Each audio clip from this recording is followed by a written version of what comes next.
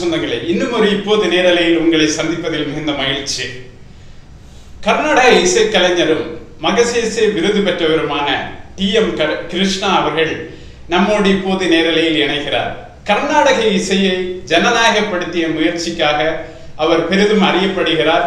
இதை தவிர முக்கியமாக இன்றைக்கு பேசுவதற்கு தொடக்க புள்ளியாக ஒரு விஷயம் இருக்கிறது. ஐயா வணக்கம். வணக்கம். ஜனவரியில அந்த புறம்போக்கு அப்படிங்கிற ஆல்பம் எடுத்துட்டு வந்தீங்க. அதாவது கர்நாடக இசையில ஒரு சென்னை கானா பாட்டு அழகா பாடினீங்க. இப்போ நித்யானந்த் கூட உங்களுக்கு தெரிவிச்சிருப்பாருன்னு நினைக்கிறேன். அதுல வந்து தமிழ்நாடு மாசு கட்டுப்பாட்டு வாரியம் 800 கழிமுக பகுதியில் இருக்கிற அந்த இதெல்லாம் அகற்றணும் அப்படின்னு ஆர்டர் போட்டிருக்காங்க. ஏறக்குறைய 6 மாசத்துல ஒரு இம்பாக்ட் ஆயிருக்கு. நிறைய ஒர்க்கு நிறைய ஒர்க் நடந்திருக்கு. சோ அதை பத்தி முதல்ல கொஞ்சம் பேசலாம். நீங்க அங்கெல்லாம் போனீங்க. ஆமா, ஆக்சுவலா புறம்போக்கு பாடல் பாடுறதுக்கு ஒரு 8 மாசம் முன்னாடியே வந்து நித்யோ நீ என்ன போயிருக்கியான்னு கேட்டேன். நான் போனதே கிடையாதுன்னா அப்போ வந்து ஃபுல்லா அந்த ஏரியாலாம் பார்த்துட்டு அங்க இருந்த ரொம்ப ஹார்பல். நீங்க எத்தனை பேர் சென்னையில இருக்கோம் அங்க போயிருக்காங்கன்னு எனக்கு ரொம்ப சந்தேகம். அதை பார்த்துட்டு வந்தோம். அப்போ வந்து பாடல் பாடுற ஒரு பெரிய பிளான் எல்லாம் ஒண்ணு கிடையாதுங்க. அதை பத்தி என்ன ஆச்சுன்னா அதுக்கப்புறம் நானே வந்து இப்ப கர்நாடக இசை பத்தி நிறைய சர்ச்சை. கர்நாடக இசை ஒரு மாதிரி தமிழ்ல தான் இருக்கணுமா, ஒரு மாதிரி சம்ஸ்கிருதத்துல தான் இருக்கணுமா, ஏன் வேற மாதிரி தமிழ், வேற டைலக்டோ வேற கருத்து இருக்கிற தமிழோ, எல்லா மக்கள் பேசுற தமிழ்ல கர்நாடக இசை பாடும், இந்த மாதிரி சர்ச்சைகள் எனக்குள்ளே இருந்தது. நண்பர்கிட்டையும் பேசிட்டு இருந்தேன். அப்போ வந்து இந்த பிரச்சனை ரொம்ப பெருசா பேசிட்டு இருந்துச்சு. அது ரெண்டும் சேர்ந்து நம்ம கேவர் வாசுக்கு தான் ஒரு எழுதின அந்த பாடல அது சேர்ந்து அது எனக்கும் ஒரு சேலஞ்ச் தான் சொல்லுங்களேன். இப்போ நம்ம வந்து கருத்து விஷயமா பார்த்தீங்கன்னா இந்த கருத்துல யாருக்கும் ஒரு லிபரல் கருத்தா இருந்தா நிச்சயமா கர்நாடக இசை என்ன வார்த்தையில தான் பாடணும், மக்களோட ஒரு லாங்குவேஜ்ல பாடணும்னு சொல்றது கருத்துல பிரச்சனை இல்லை. ஆனா வந்து இசையில அது சேருமான்றது பண்ணாதான் தெரியும். அதான் நிஜம். ஸோ எங்களுக்கும் ஒரு சேலஞ்ச். சரி சொல்லியிருக்கேன், கருத்து நடக்குமா? ஸோ இது பாடல் சேரச்சுதான் எங்களுக்கு ரொம்ப சந்தோஷம். ஏன்னா ஸோ அல்டிமேட்டா அது ஒரு பெரிய ஒரு விக்டரின்னு சொல்லலாம். எங்களுக்கு ஒரு கலைஞரா பார்த்தே பெரிய விக்டரி. அதே டைம்ல இந்த ஒரு கருத்தை எடுத்து இந்த கருத்து பெருசா போய் இது வந்து வைரல் ஆக போறது இதெல்லாம் நாங்க யோசிக்கவே இல்லை. நாங்க ரிலீஸ் பண்ணோம். ஆனா இதோட இம்பாக்ட், இதோட சேர்ந்த ஒரு இன்ஃப்ளூயன்ஸ், உலகம் பூரா இதை பத்தி பேச்சு, இதுக்கப்புறம் எல்லாருக்கும் எண்ணூர்ல இந்த மாதிரி ஒரு பிரச்சனை இருக்கு அப்படின்னு ஒரு ஐடியா, அங்க இருக்கிற மக்கள் மேல ஒரு கேர், அங்க இருக்கிற புறம்போக்கு மேல ஒரு கேர், அதோட அந்த புறம்போக்கு வார்த்தையில இருக்கிற அது ஒரு நல்ல வார்த்தை ஃபர்ஸ்ட் ஆஃப் ஆல். ஏன்னா அன்னைக்கு கூட டிவி போட்டு இருந்தேன், எவனோ வந்து புறம்போக்கு தான் திட்டின்னு இருந்தான். பட் புறம்போக்குன்னு ஒரு நல்ல வார்த்தை அப்படின்னு ஒரு கல்ச்சுரலா அதை வந்து திருப்பியும் நம்ம வாங்கணும் அப்படின்னு இந்த ஒரு ஹோல் விஷயத்துல இப்ப இந்த ஆர்டர் வந்து ஒரு பெரிய ஒரு விக்டரி. அப்கோர்ஸ் இது இந்த பாடல் மட்டும்தான் அதுக்காக அது நடந்ததுன்னு நான் சொல்ல மாட்டேன். நிறைய வேலை நடந்திருக்கு. அங்க இருக்கிற மக்கள் நிறைய இதுக்காக சண்டை போட்டிருக்காங்க. நித்யானந்த் ஜெயராமன் நிறைய பேர் அவங்க இது ரொம்ப வருஷமா அவங்க சண்டை போட்டிருக்காங்க. இப்ப பெரிய விஷயம் என்னன்னா 1300 ஏக்கர் வேணும் அப்படின்றாங்க காமராஜர் போட். அது அவங்களுக்கு போகக்கூடாது. 8000 ஏக்கர்ல வந்து ஏற்கனவே 1000 ஏக்கர் போயாச்சு. இது போகக்கூடாது. இப்ப வந்து ஆர்டர் ஒரு பெரிய விக்டரி. ஆனா இது ஒரு ஃபர்ஸ்ட் ஸ்டெப் தான். இதை வச்சுட்டு அதுல வந்து ஒரு 280 ஏக்கர் வரைக்கும் அந்த ஃப்ளை ஆஷ் கொட்டி இருக்கிற இடத்தை கம்ப்ளீட்டா எடுத்து கொடுத்துடணும். அது ஒரு பெரிய ஒரு ஸ்டார்டிங் பாயிண்ட். இந்த ஸ்டார்டிங் பாயிண்ட் வச்சு இதை நம்ம இன்னும் பேசணும். டெஃபினட்டா இந்த நார்த் மெட்ராஸ்ல நடக்கிற விஷயங்களை பத்தி இன்னும் நிறையவே பேசணும். சென்னை வாசிகளுக்கு நார்த் மெட்ராஸ் பத்தி ஒண்ணுமே தெரியாது. என்னையும் சேர்த்து தான் சொல்றேன். இதுதான் நிஜம். ஜேர்னலிஸ்டுக்கும் நிறைய தெரியாது. டெஃபினட்டா தெரியாது. 2015 பெரு வெள்ளம் வந்தது இல்லையா? ஆமா. வெள்ளம் வந்த போது எல்லா ஜேர்னலிஸ்டும் அடையாறு மட்டும் பொங்கிடுச்சு அப்படின்னு எழுதிட்டு இருந்தாங்க. இப்போது அப்பதான் தொடங்கி இருந்தோம். நாங்க வெள்ளத்துல 6 நாள் இந்த ஆபீஸ்ல தான் உட்கார்ந்துருந்தோம். அப்பதான் கொசஸ்திலையாறு, பக்கிங்ஹாம் கால்வாய், கூவம் இது எல்லாமே பொங்கிச்சு அப்படிங்கிற விஷயத்தை எழுதி அந்த கொசஸ்திலையாறு அங்க போக முடியாம 800 கழிமுக பகுதி இவங்க அடைச்சு வச்சதுனால ஏறக்குறைய 10க்கு மேற்பட்ட கிராமங்கள், ஆண்டி குப்பம், சடையார் குப்பம் எல்லாமே மூழ்கி போச்சு. நம்ம அதை ரொம்ப அதுக்குள்ள போக வேண்டாம். இப்போ இன்னொரு விஷயம் தமிழ்நாட்டுல எல்லாருமே பேசிட்டு இருக்காங்க. கதிராமங்கலம் அப்படிங்கிற கிராமத்தை பத்தி. ஒரு 8000 மக்கள் இருக்கக்கூடிய கிராமம்.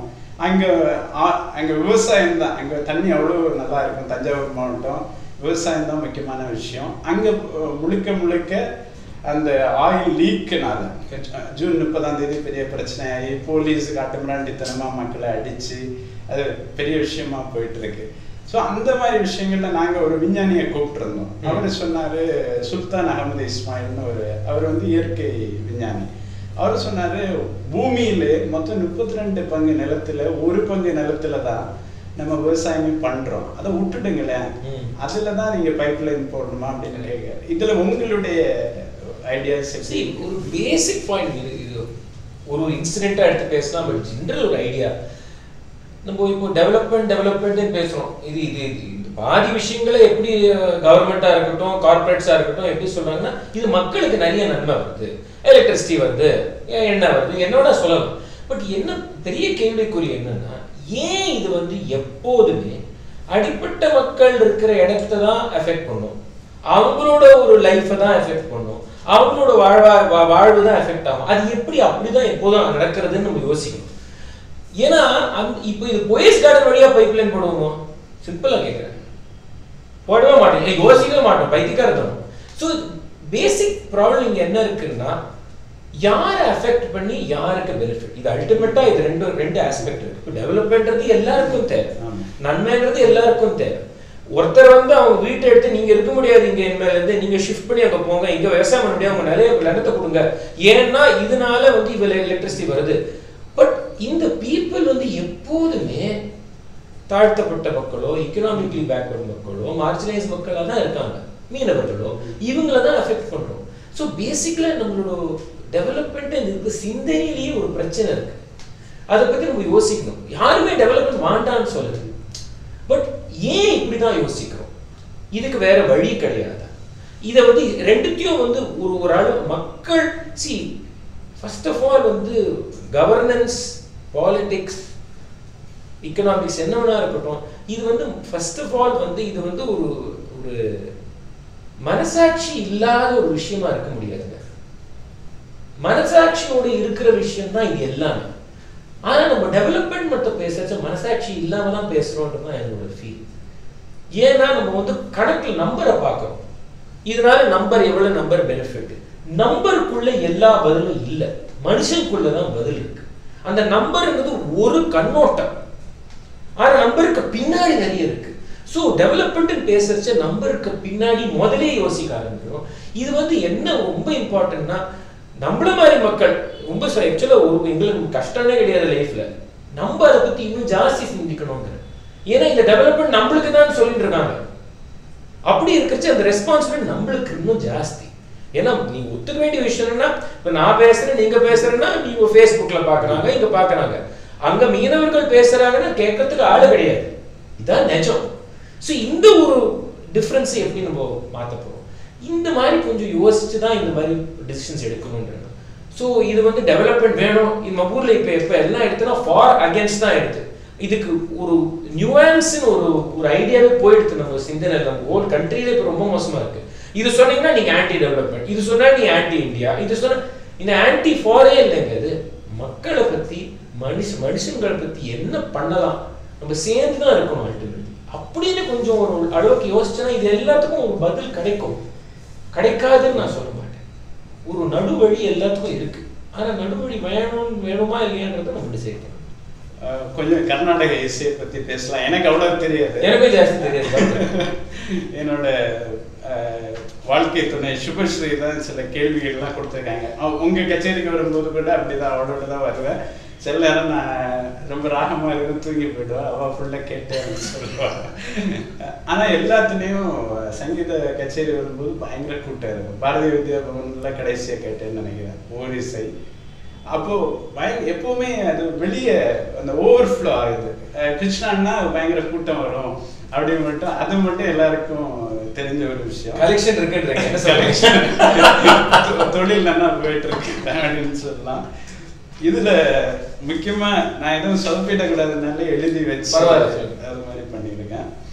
அதாவது நீங்க கச்சேரி ஃபார்மேட்டை விட்டு வெளியே வரணும், அதாவது அது என்ன வடிவத்துல கடைபிடிக்கப்படுதோ அதை விட்டு வெளியே வரணும் அப்படிங்கிற விஷயத்த தொடர்ந்து சொல்லிட்டு இருக்கீங்க. அது வந்து என்னன்னா ஒரு ஆர்டிஸ்டோட எக்ஸ்ப்ளோரேஷன். எனக்கு இன்னும் நிறைய விஷயம் எக்ஸ்ப்ளோர் பண்ணணும் அப்படிங்கிற ஒரு விஷயம் இருக்கலாம். இன்னொரு பக்கம் ஆடியன்ஸ் இருக்காங்க, அவங்க எதிர்பார்ப்பு அப்படிங்கிற ஒரு விஷயம் இருக்கு.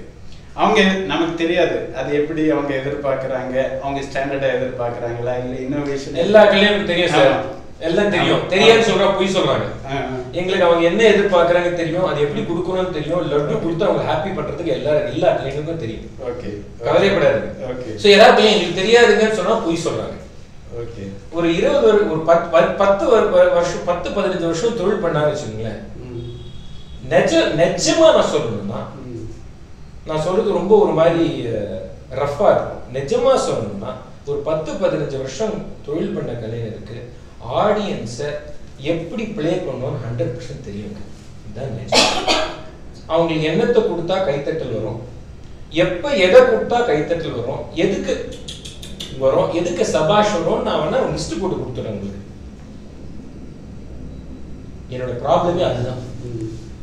கலை இசைன்றது இந்த இந்த அளவுக்கு வந்துடலாமா அப்படின்னு கேள்விதான் என்னோட கேள்வி. துல்லியம் வந்தாச்சு. ஆமா, அவ்வளவு ஈஸியா எடுத்தீங்களா இப்போ? பிரிசிஷன். ஆமா, பிரிசிஷன் மட்டும் இல்லைங்க, நான் கண்ட்ரோல்ல இருக்கேன். ஓகே, கலைன்றது அப்படி கிடையாது. கலைன்றது அதை மீறி இருக்கணும். இப்போ மரபை பத்தி பேசுனீங்க, ஃபார்மேட் கச்சேரி மரபை பத்தி பேசுனீங்க. இது மரபு இருக்கணுமா இல்லையான்றது கேள்வி இல்லை. நான் அது ஒரு நாள் சடனா காத்துல இருந்து இனிமேலிருந்து மரபில் பாட மாட்டேன் டிசைட் எல்லாம் பண்ணல. இது என்னோட ஒரு இசை ஒரு பாதையில எப்படியோ இந்த மாதிரி மாறுதல் வந்தது. அப்புறம் அதை பத்தி சிந்திச்சு அதுக்கு ஒரு ஒரு ரூபம் நான் கொடுத்துருக்கேன். பட் கேள்வி ரொம்ப சிம்பிள் கேள்வி. மரபுன்றது கச்சேரி மரபு, கச்சேரி ஃபார்மேட்ன்றது இசை கொடுக்கிற ஒரு வடிவம், ஒரு ஃபார்ம். ஆனா இசைன்னு ஒண்ணு அந்த ஃபார்மேட்டுக்கு மீறி இருக்கிற ஒரு விஷயம் அப்படின்னு நம்பணும். இசைன்றது அதை தாண்டி இருக்கிற விஷயம், இல்லாட்டா அதோட ஆழமான விஷயம், அதோட ஒரு உயர்ந்த விஷயம்னே சொல்லலாம் இருந்ததுன்னா, இந்த மரபை எப்படி மாத்தினாலும் அதுல இசை இருக்கணும். இந்த மரபில் இருந்தாதான் அது இசைன்னு ஆயிடுதுன்னா அது கலையே இல்லை, அது கிரியேட்டிவிட்டியே இல்லை. அது வந்து ஒரு டெலிவரி மெக்கானிசம். ஒரு ப்ராடக்டை அழகா பேக்கேஜ் பண்ணி கொடுக்குறீங்க. எப்படி பண்ணணும்னு எங்க எல்லாருக்கும் தெரியும். நான் என்ன சொன்னேன்னா, இதுதான் மரபுன்னா இதை நான் கீழே தட்டி உடைச்சிடுறேன், இசை இன்னும் இருக்குமா அப்படின்னு இருக்கிற கேள்வி. எனக்கு கிடைச்ச பதில் நிச்சயமா இசை இருக்குன்றது தான் பதில். இதுல நம்மளுக்கு ரொம்ப அன்கம்ஃபர்டபுளா இருக்கும், டிஸ்கம்ஃபர்ட் இருக்கும். ஏன்னா நம்மளுக்கு பழகி போச்சு, பழக்கம் அப்படின்னு ஒண்ணு வந்திருக்கு. அது நான் ஒத்துக்கு. எனக்கே நான் முதல்ல பாடுறேன், எனக்கே தான் ஒரு டிஸ்கம்ஃபர்ட் வந்து, நானும் அதில் தான் பழகிருக்கேன். நீங்க ஆடியன்ஸ் பத்தி நானும் தான் பழகிருக்கேன். ஸோ பட் பாட பாட எனக்கு என்ன தோணுதுன்னா, இந்த ஒரு ஃபார்மேட் வந்து ஒரு லைபிலிட்டியா எடுத்துட்டு தான் நான் சொல்லிடுவேன். இன்னும் இப்படி நினைச்சு பாருங்க, கர்நாடக இசை ஒரு 10 கச்சேரி கேட்டீங்கன்னா இன்னும் ஒரு கலைஞனும் வேற ஃபார்மேட், வேற ஒரு ஃபார்மேட்டே வேணாம், வேற ஒரு மரபுல கொடுக்க ஆரம்பிச்சாங்கன்னா அந்த இசை இன்னும் இப்படி வளர முடியும்னு கொஞ்சம் யோசிக்கும். நான் கொடுக்குற ஒரு ஃப்ரீடமோட இன்னொருத்தர் இன்னும் பெருசா சிந்திக்கலாம். நான் சும்மா ஒரு ஒரு சிந்தனையை வெளில எடுத்து வச்சிருக்கேன். அந்த சிந்தனை வளருமா வளராதான்றது ஏன் கையில இல்லை, வர தலைமுறையில இருக்கிற அவங்களோட ஒரு கிரியேட்டிவிட்டி இருக்கு. நம்ம இந்த ஃபார்மேட் ரொம்ப சௌரியம் இல்லைங்க, அதுலயே கொடுத்துருந்தா நமக்கு தெரியும். ஒண்ணுமே கிடையாது. இப்போ நீங்க மீடியாவே எடுத்துக்கங்க. இப்போ நம்ம ஃபேஸ்புக் லைவ் போயிட்டு இருக்கோம், பிரிண்ட் மீடியா இருக்கு, வேற என்ன டெலிவிஷன் மீடியா இருக்கு, சோ மெனி எல்லாம் இருக்கு. எல்லா மீடியாவோட கொடுக்குற ஃபார்மேட் வேற. ட்விட்டர்லயும் கொடுக்குறாங்க, என்ன பெரிய ஒரு 700 வேர்ட் ஆர்டிக்கிளும் இருக்கு, 1500 வேர்ட் ஆர்டிக்கிளும் இருக்கு. பிரச்சனை அது கிடையாது. எல்லாத்துலயும் ஆழம் இருக்காதான பிரச்சனை, கருத்து இருக்காங்கிறது தான் பாயிண்ட். கருத்து இருக்கா, ஒரு வியூ பாயிண்ட் இருக்கா, ஆழம் இருக்கான்னு. இவ்வளவுதான் நானும் சொல்றேன். இந்த மாதிரி வேற வேற மீடியா இருக்காங்க, வேற வேற ஃபார்மேட்ஸ் இருக்கட்டும், எல்லாத்துலயும் விஷயம் இருக்கா, இசை இருக்கான்னு பாக்குறது தான் நமக்கு வேலை. எல்லாமே வந்து ஒரே ஃபார்மேட்ல இருக்கணும், அது ஏதோ ஸ்லைட்டா கொஞ்சம் பைத்தியக்காரத்தனம் நான் நினைக்கிறேன். ஓகே ஓகே, அதாவது மியூசிக் நிறைய ஓவர் த இயர்ஸ் நிறைய மாறி இருக்கு. கர்நாடிக் மியூசிக் நிறைய மாறி இருக்கு. பல சமூகங்கள் பிராக்டிஸ் பண்ணிட்டு வந்த ஒரு இசையா கர்நாடக இசை இருந்திருக்கு. ஆனால் கடந்த சில தசாப்தங்களாக டிகேட்ஸா அதை குறிப்பாக பிராமின் கம்யூனிட்டி டாமினன்ஸ் இருக்கிறதுனால அது ஒரு சர்டன் ஃபார்மேட்டுக்கு வந்திருக்கு. இப்போ நீங்க இப்போ பண்ணக்கூடிய இந்த ஒரு வகையான டிஸ்ரப்ஷன், இதனால ஏற்படக்கூடிய ஃபியூச்சர் இன் விச் டைரக்ஷன் இது இல்லை, நீங்க மட்டும் இல்லை, அது வேற யாருமோ முயற்சி பண்ணலாம், எல்லாருமே சேர்ந்து அது இன்னும் ஒரு 10-20 இயர்ஸ்ல எப்படி இருக்கும்னு நீங்க பாக்குறீங்க? அதுக்கு பதில் எனக்கு கிளியரா இல்லை, நிஜமா சொன்னீங்க. நான் ஒன்னே ஒரு விஷயம் சொல்லுவேன். நான் இதே வந்து நீங்க ஒரு 5-6 வருஷம் முன்னாடி கேள்வி கேட்டீங்கன்னா ஓரளவுக்கு நான் பெசிமிஸ்டிக்கா பதில் சொல்லியிருப்பேன். ஓகே, ஏன்னா எனக்கே இதெல்லாம் புதுசா இருந்தது. ஃபர்ஸ்ட் நிறைய பேருக்கு என்ன புரிய மாட்டேங்கிறதுனா, இந்த ஜெர்னி எனக்கும் கஷ்டமா தான் இருந்ததுங்க. எனக்கும் ஒரு சுலமான ஒரு கஷ்டம் கிடையாது. ஏன்னா நானும் ஒரு 15 வருஷம் ஒரு மாதிரி பாடி, என்னோட வியூஸ் ஆன் சொசைட்டியே நிறைய மாறி இருக்கு. நீங்க இதே இன்டர்வியூ 20 வருஷம் முன்னாடி சொல்லி என்ன கேட்டிருந்தீங்கன்னா எனக்கு கொடுக்குற பதிலே வேற மாதிரி இருந்திருக்கும். ஸோ நானும் வந்து ஒரு பாதையில் இருக்கேன், ஒரு ஜெர்னியில் இருக்கேன். ஸோ எனக்கும் வந்து என்னோட ஓன் ஒரு சோஷியல் ஸ்டாண்டிங், என்னோட ஓன் காஸ்ட்டு, என்னோட ஓன் அப்பர் கிளாஸ். நான் ஃபுல்லாக மயிலாப்பூர் ஆழ்வார் வீட்டில் பிறந்தவன். பணத்துக்கு கஷ்டமே பட்டது கிடையாது என் லைஃப். கஷ்டம்னாலே எனக்கு ஒன்றும் தெரியாது என் லைஃப்ல. அந்த மாதிரி ஒரு வளர்ந்த ஒரு ஆள் தான் நான். பட் ஸோ எனக்கே வந்து என்னோட இன்ட்ராஸ்பெக்ஷன்னால என்னோடயே எனக்கு வந்து நிறைய டிஸ்கம்ஃபர்ட் வந்திருக்கு, எனக்குள்ளேயே டிஸ்ரப்ஷன் வந்திருக்கு. வெள்ள டிஸ்ரப்ஷன் பற்றி பேசிட்டு இருக்கேன். ஸோ இதெல்லாம் போயிடுதுன்னு நான் சொல்ல மாட்டேன், இன்னும் நான் அப்படிதான் இருக்கேன். பட் அந்த ஒரு இன்டர்னல் கொஸ்டினிங் எப்போதுமே ஒரு அளவுக்கு ஏதோ நான் கொஞ்சம் மாற்றி இருக்குன்னு நான் நினைச்சிட்டு இருக்கேன், நம்பிட்டு இருக்கேன். பட் இப்போ இதனால எந்த டைரக்ஷன்ல போகும்னால சொல்ல முடியாது. மேபி நான் இருக்கிறது வரைக்கும் டிஃபரன்ஸே இருக்குமா இல்லையான்னு தெரியாது. பட் நிச்சயமா ஒரு விஷயம் இப்ப சொல்ல முடியாது. 5 வருஷம் முன்னாடி நான் கொஞ்சம் மோர் வரிட், இதெல்லாம் என்ன யாரா கேட்பாங்களா, இதுல சென்ஸ் இருக்கு. பட் இப்ப எனக்கு என்ன தோன்றதுன்னா, வர தலைமுறை நான் சொல்றது ஒத்துக்கணும்னு அவசியம் கிடையாது. ஆனா வர தலைமுறை நிறைய இதை பத்தி பேசுறாங்க, இதை பத்தி கேள்வி கேட்கிறாங்க. இந்த ஒரு நல்ல விஷயம் என்ன நடந்திருக்குன்னா, லாஸ்ட் ஒரு 3 வருஷத்துல கலையிலையோ, கர்நாடக இசை மட்டும் இல்லை, கலை, ஆர்ட், இசையில ஜாதி, மதம், ஃபார்ம், இந்த 3 விஷயத்தை பத்தி சர்ச்சை நிறையவே வந்திருக்கு. இது ஒரு அளவுக்கு நான் இதை கான்ட்ரிபியூட் பண்ணியிருக்கேன் நான் நம்புறேன். பட் இது நல்லது. இது எங்க போய் சேரும், இது எங்க போகும்ன்றது சொல்ல முடியாது. பட் இந்த ஒரு டிஸ்கஷன், இந்த ஒரு சேலஞ்ச் எல்லாருக்கும் இருக்கு. அதை பத்தி அவங்க சிந்திக்கிறாங்க, அவங்கவுங்க பதில் கண்டுபிடிச்சுப்பாங்க. பட் இந்த ஒரு சர்னிங்ன்றது ஆரம்பிச்சிருக்குன்னு எனக்கு ஒரு நம்பிக்கை இருக்கு. 10 வருஷத்துல வித்தியாசம் இருக்குமா, இல்லாட்டா நான் போய் சேர்ந்தப்புறம் இருக்குமா சொல்ல முடியாது. பட் டெஃபினட்டா இதுல நிறைய ஆப்பர்ச்சுனிட்டிஸ் வரும், இசை வடிவத்திலையும் வரும், ஒரு சமுதாய ரீதியாகவும் இதனால கொஞ்சம் மாறுதல் வரும்ன்றது நான் நம்பிக்கிறேன். இந்த மாறுதல் நான் பண்ணணும்னு அவசியமே கிடையாது. இந்த மாறுதல்கள் நான் பண்ணணும்னு அவசியமே கிடையாது. யார் வேணா எப்போ வேணா எடுத்து என்ன வேணா பண்ண முடியும். என்னோட பெட்டரா நிச்சயமா பண்றதுக்கு ஆள் இருக்காங்க. சரி, இன்னொரு விஷயம், இந்த கேள்வியே ஒரு சந்தேகத்தோடு தான் கேட்க வேண்டியிருக்கு. ஒரு பக்கம் நம்ம வெளியே போய் சபாக்கு வெளியே போய் பெர்ஃபார்ம் பண்ணோம், ஸ்பேசஸ் மாதிரி ஒரு பொது இடத்துல பெர்ஃபார்ம் பண்ணோம், ஒரு பூங்காவில் போய் பெர்ஃபார்ம் பண்ணோம், இந்த மாதிரியான விஷயம், ஒரு பஸ்ஸில் பெர்ஃபார்ம் பண்ணோம் அப்படிங்கிற ஒரு விஷயம். இன்னொரு பக்கம் தியாகராஜர் பற்றி எழுதும்போது அவர் கொஞ்சம் அந்த சாஸ்திரிய இசையில் கொஞ்சம் ஆடம்பரமாக சில விஷயங்களை பண்ணாரு அப்படின்னு சொல்லும்போது இதை எப்படி விளங்கிக்கிறது அப்படிங்கிறது ஒன்று. அவரோட மிசோகைனி பற்றி, பெண் விரோத பாட்டை பற்றி அது வேற. இன்னொரு இந்த 2 ஒரு பக்கம் அந்த சில ஒருவேளை அந்த பியூரிட்டி ஆஃப் த மியூசிக், கிளாசிக்கல்னஸ், இதுவும் பியூரிட்டி அதுவும் பியூரிட்டி, ஒரு அந்த ஒரு நல்ல ஒரு கேள்விதான் அது. அது கொஞ்சம் நான் கொஞ்சம் கேர்ஃபுல்லா கொஞ்சம் யோசிக்கணும் அதை பத்தி. இது நான் வந்து பியூரிட்டி ஆஃப் த மியூசிக்ல, இப்போ நான் இளையராஜா தியாகராஜா பத்தி எழுதுனதுல பியூரிட்டி ஆஃப் த மியூசிக் பத்தி பாயிண்ட் கிடைச்சாங்க. ஒரு இசைக்குள்ள அதுக்கு ஒரு வடிவம் இருக்கு. இப்போ ராகா அப்படின்னா அதுக்கு ஒரு வடிவம் இருக்கு. அந்த வடிவத்துக்கு நம்ம ஒரு ஹிஸ்டரியில பார்க்கலாம், பாடுற விதத்துல பார்க்கலாம், அதை பற்றி அதோட ஃபார்ம் அப்படிங்கிற ராகம்னா என்ன அப்படின்னு ஒரு அதை பற்றி ஆராய்ந்து பார்க்கணும். அதை ஆராய்ந்து பார்க்கறச்ச சரி, எப்போதுமே அதுக்கு லிபர்ட்டிஸ் எடுத்திருக்காங்க, அதை எக்ஸ்டெண்ட் பண்ணியிருக்காங்க. அந்த ஒரு ரீதியா பார்க்கறச்ச சரி, இவர் பண்ணது வந்து அந்த ஃபார்மை எப்படி அஃபெக்ட் ஆகுதா அப்படின்றத நான் கேள்வி கேட்கறேன். இது பியூரிட்டி பத்தி கேள்வி இல்லை. பியூரிட்டியா நாட் பியூரான்னு சொல்ல முடியாது. ஏன்னா அது பியூர்ன்றது, இந்த பியூரிட்டின்றதே பெரிய ஃப்ராடு. ஏன்னா பியூரிட்டின்றாலே அப்படின்னா நம்ம ஒன்றும் வேறதோட ஜாஸ்தி பியூரா இருக்கணும்னு நம்ம நினைச்சுக்கோம். பியூரிட்டி இல்லை, ஃபார்மோட ஒரு அனாலிசிஸ் தான். அந்த ஒரு அனாலிசிஸ் பேஸ்ல தான் நான் அந்த ஒரு கேள்வியை தியாகராஜை பத்தி கேட்டிருக்கேன். எனக்கு ஒரு கருத்து வேறுபாடு நிச்சயமா தியாகராஜோடு இருக்கு, அதை பத்தி சந்தேகமே கிடையாது. அட் த சேம் டைம் அவர் மாதிரி கம்போசர் பார்க்கவே முடியாதுன்றதும் நிஜம். நம்ம இது ரெண்டுத்தையும் ஒரு கான்ஃபிளிக்டா முதல்ல எடுத்துக்கவே கூடாதுங்க. நம்ம ஊர்ல பெரிய ஒரு ப்ராப்ளம், இது ரெண்டும் கோ எக்ஸிஸ்ட் ஆகும். அதுதான் அது ஒரு எனக்கு அது ப்ராப்ளமே கிடையாது. For me no problem. One point, இப்போ நான் ஒரு உரங்கசாரி பாடினேன்னா தியாகராஜ் கீர்த்தனை பண்ணா அன்பிலீவபிள். அது ஒரு லைன் பாடுறச்சா இட்ஸ் வேறதோ. அது சேம் டைம் எனக்கு சில பிரச்சனைகள் இருக்கு. அதனால நான் தியாகராஜர் லெவல்ல இருக்கேன்னு அவசியமும் கிடையாது. அதனால இந்த ஒரு வாழ்க்கையில ஒரு ஒரு ஹியூமன் பீயிங்கோட பியூட்டியே என்னன்னா இன்கன்சிஸ்டன்சி தாங்க.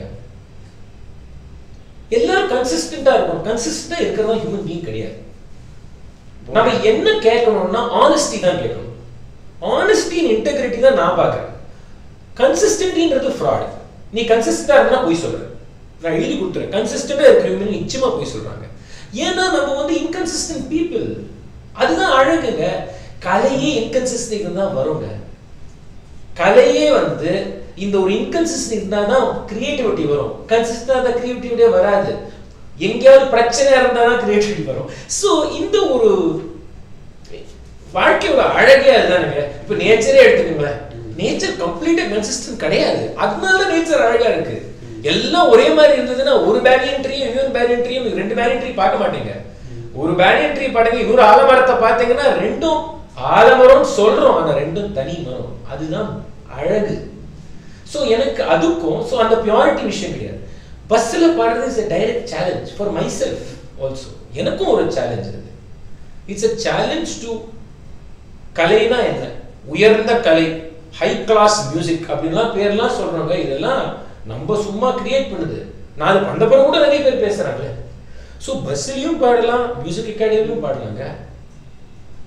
ரெண்டும் சேர்ந்து இருக்கணும் தான் நான் சொல்றேன்.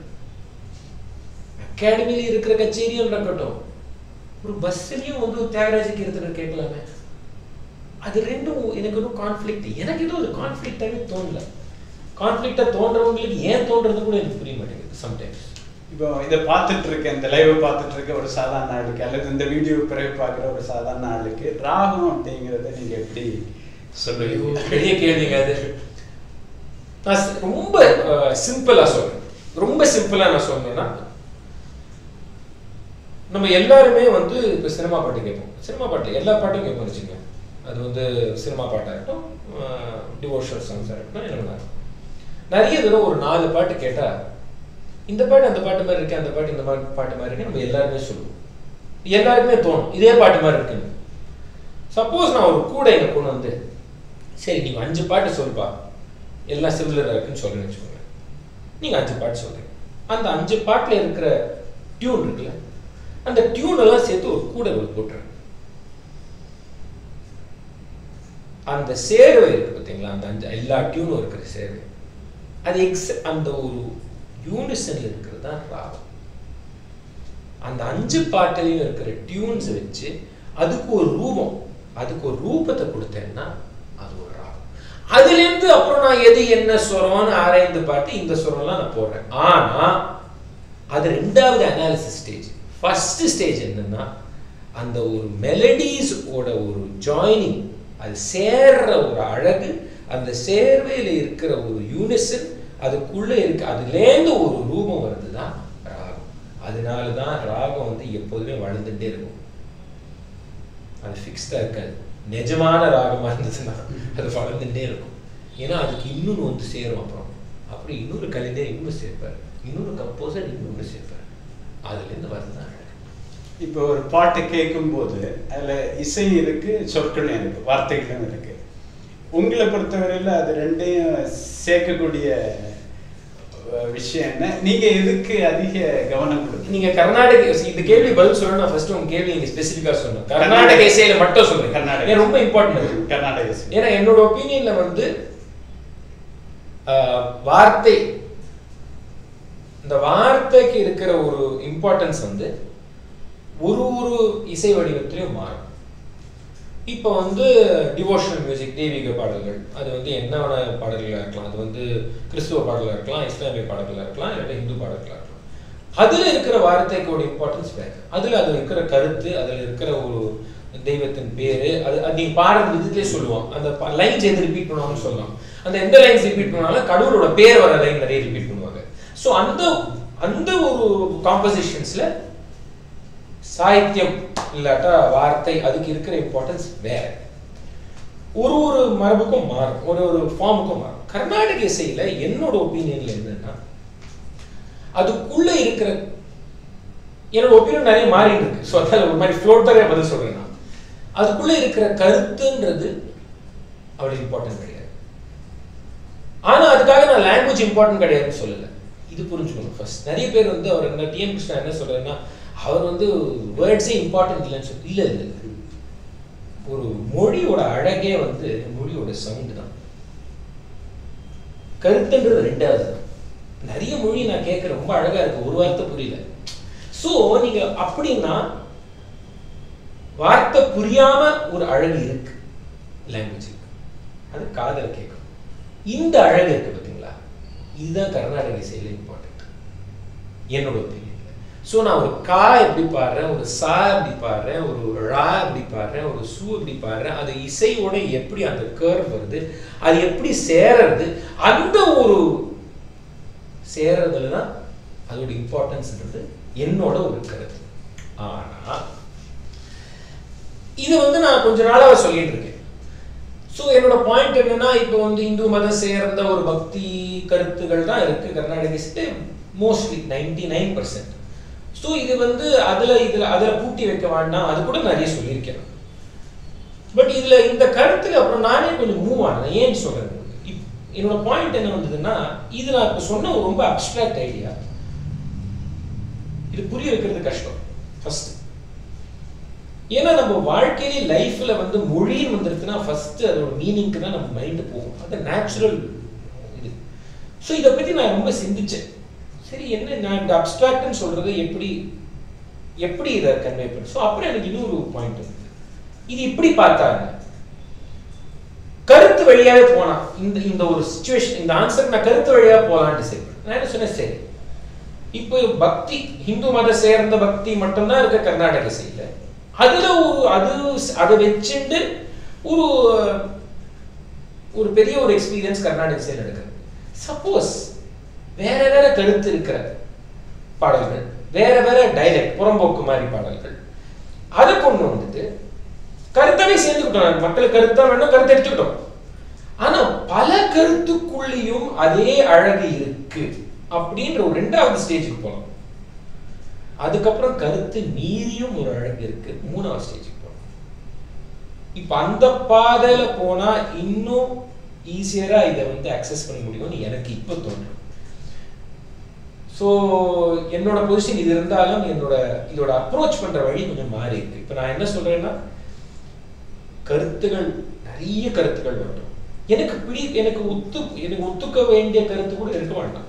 பட் அந்த கருத்துக்கள்லாம் வந்து அந்த எல்லா கருத்து இருந்தாலும் இசையில ஒரு பெரிய ஒரு எக்ஸ்பீரியன்ஸ் இருக்கு அப்படின்னு பண்ணோம்னா, ஒரு லெவலுக்கு மேல கருத்து என்ன இருந்தா என்ன, அந்த இசைக்குள்ள எக்ஸ்பீரியன்ஸ் இருக்குன்னு போகலாம் ஒரு ஹோப். அப்ப அந்த வழியில போயிட்டு இருக்கேன். இப்போ இவ்வளவு நேரம் பேசிட்டு இருக்குமே பாடலையே கிருஷ்ணா, புறம்போக்குல இருந்து, ஏன்னா புறம்போக்கு பாட்டை கேட்ட பிறகுதான் பனைகள் பார்க்கும் புறம்போக்கு, ஜீவா பார்க்கும் புறம்போக்கு, டி நகர் பஸ் ஸ்டாண்டும் புறம்போக்கு, சென்ட்ரல் ரயில்வே ஸ்டேஷனும் புறம்போக்குங்கிறது புரிஞ்சுதுன்னு வச்சுக்கோங்களேன். அதாவது அதை பத்தி அதிகமா பேசுறேன், அதை பாடினீங்கன்னா ஆடியன்ஸ் சந்தோஷம்.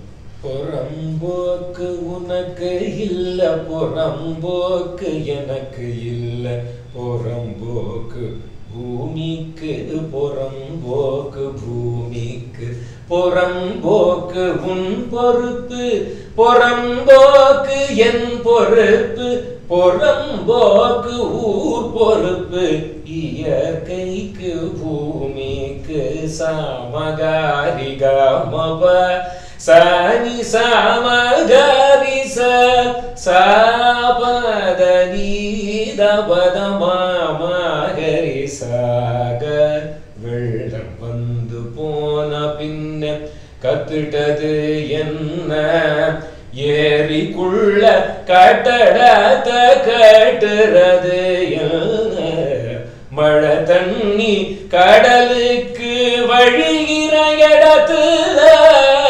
கான்கிரீட் கட்டடம் தேவையாக்கணு சாணி பதவசு.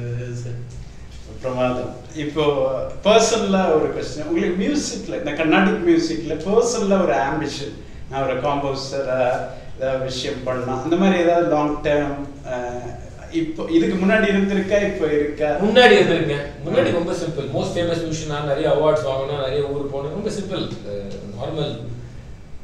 இப்போ இந்த கேள்வி கேட்டால் எனக்கு பதில் கிடையாது, ஆக்சுவலாக பதில் கிடையாது, தெரியல எனக்கு. ஒரு மாதிரி ஏதோ ஒரு எங்கேயோ ஆரம்பித்தேன், எங்கேயோ திரும்பினேன், எங்கேயோ போயிட்டு இருக்கு.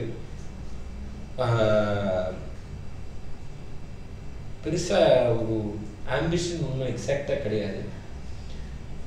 ஏதோ நான் போயிட்டு இருக்கிற பாதையில ஏதோ ஒரு மீனிங் இருக்குன்ற ஒரு டெஃபினட் ஒரு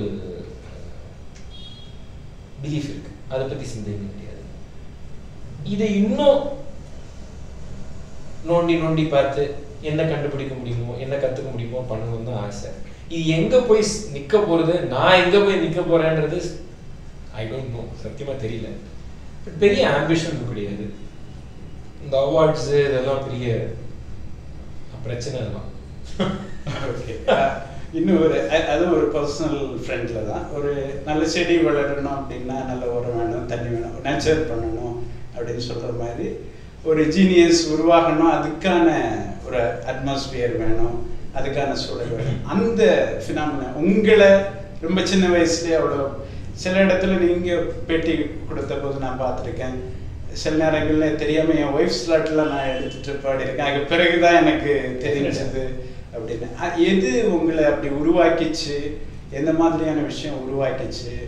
சிலவங்க சொல்லுவாங்க, சில ஆர்டிஸ்ட் ஒவ்வொரு ஆடியன்ஸையும் நான் 1 by 1 பில்ட் பண்ணேன், அப்படிப்பட்ட ஒரு ப்ராசஸ் எதுவும் உங்களுக்கு நடந்ததா?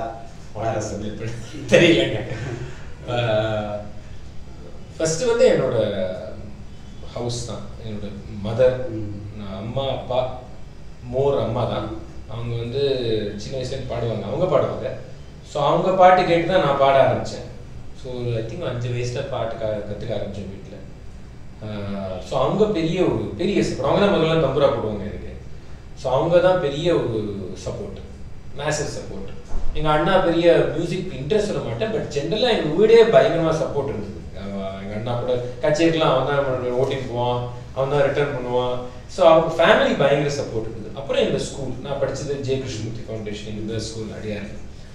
அங்கே அந்த ஸ்கூலோட ஒரு ஃபிலாசபி, அங்கே நான் வளர்ந்தது எனக்கு ஒரு பெரிய ஒரு ஹெல்ப்னு தான் சொல்லலாம். ஏன்னா